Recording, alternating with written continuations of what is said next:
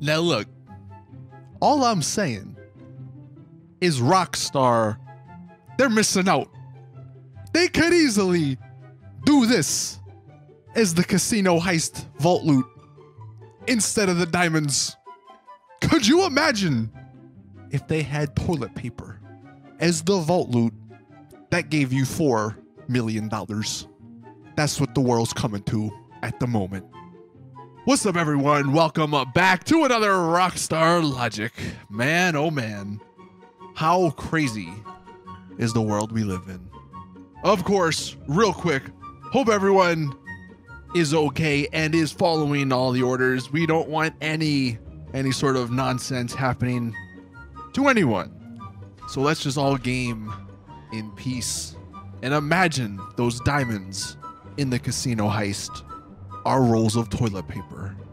Now, it has been a few weeks since we've done one of these, and you guys, you already know, we got some good old ROCKSTAR logics. ROCKSTAR, they never fail to produce. This was posted a couple of weeks ago in one of their Newsweek events. The Runer 2000 was at a discount. But if we take a closer look at the car, that's not even the Runer 2000. That's the regular Runer, which is a completely different vehicle.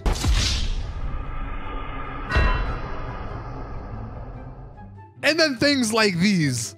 This is what upsets me. Now look, I'll admit, the Strider is the worst vehicle I think ROCKSTAR's ever made and added to the game. It is complete crap. But look at the top picture. That is from one of their ads. And guess what?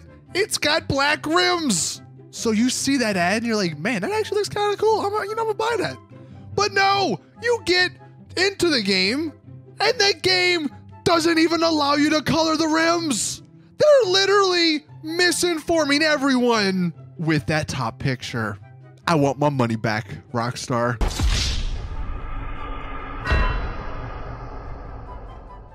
Someone figure this out. Apparently, you can actually use your Invade and Persuade RC little mini tank in the original heists. You can choose it as a personal vehicle.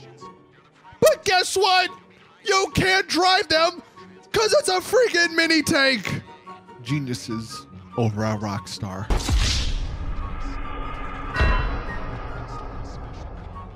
No, actually, this is truly what geniuses do. They put a mission in the game and give you a truck to use for said mission, but it doesn't fit and it can't get to the end. This is the only way to get in and it cannot fit in the friggin' fence.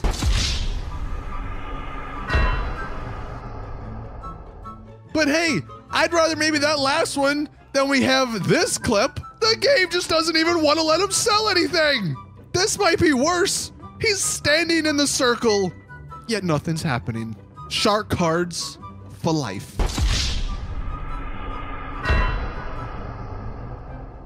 But these clips get even better. I don't know which one's worse. Let me know in the comment section down below. But this guy, he is sitting.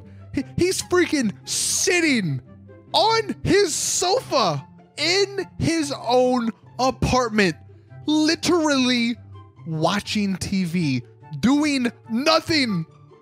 And yeah, you guessed it, the cops decide to come after him. Dude, what was he doing that deserved cops?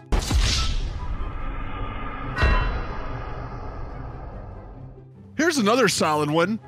As you can clearly see, this dude is outside on the yacht. Out freaking side. But when he goes into his interaction menu to drop ballistic ammo, it says it's unavailable indoors.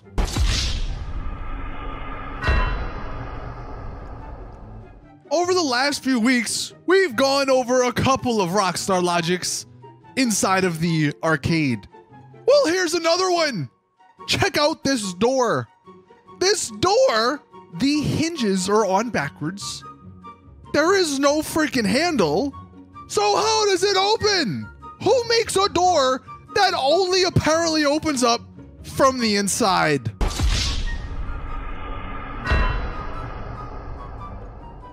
And then the final one, this clip, I don't know, fences are magic in this game. Some of them can't get destroyed and are invincible, and I guess others are just freaking transparent? I don't even know the right word. The fence just goes right through the freaking railroad thing there. Who makes this stuff is what I want to know.